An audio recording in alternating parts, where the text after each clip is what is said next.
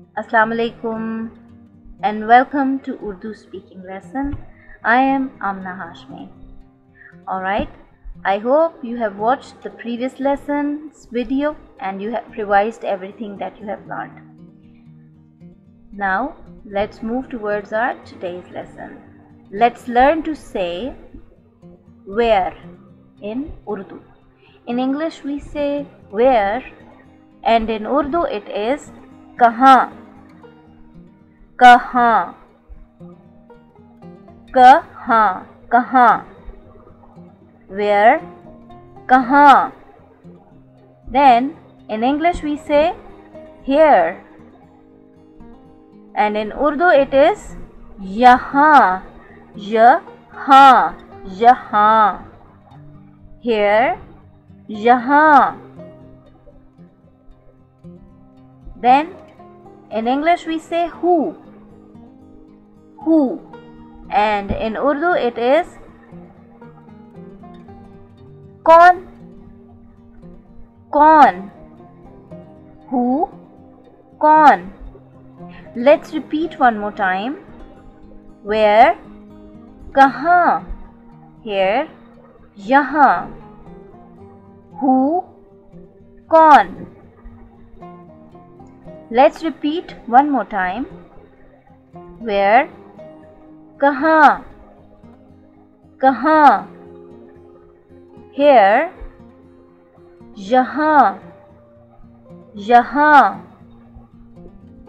Who,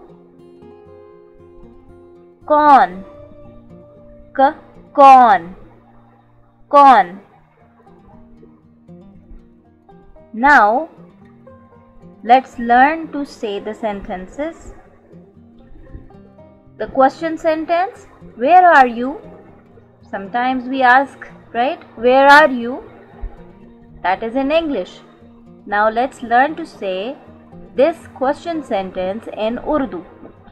In Urdu it is aap kahan ho?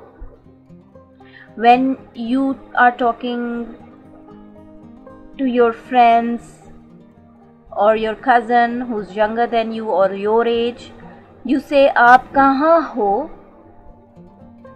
But if you are speaking with the older person, a person who is elder than you, and you are speaking respectfully with them, which you should, then you say aap kahan hain. If you ask your grandparents or your parents about them, that where they are, then you are going to say aap kahan hain. Alright, so where are you, aap kahan ho, or aap kahan hain. You can always ask in this way, aap kahan hain, about your friends as well. It's a politer way, it's a good way as well. Aap kahan hain. Then the reply of this question is I am here, and in Urdu it is main yahan hoon, main yahan hoon. I am here, main yahan hoon. Repeat and practice, okay? Alright, then we say who is this? Alright, the word who we use for people, okay? And in Urdu it is ye kaun hai. So word who in Urdu is kaun. Remember, we just learned that. So when we are asking about people, we say kaun. Alright, in Urdu, as we say who in English, and in Urdu we say kaun. Who is this? Ye kaun hai. And then who is that?